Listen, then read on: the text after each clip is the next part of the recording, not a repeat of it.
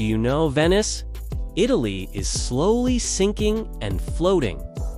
It's built on 118 small islands connected by over 400 bridges.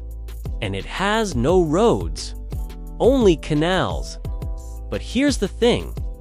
The city is slowly sinking about 1 to 2 millimeters each year.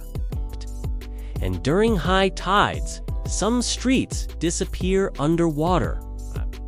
Now, you might think that's not a big deal, but Venice is a UNESCO World Heritage Site, and it's one of the most popular tourist destinations in the world.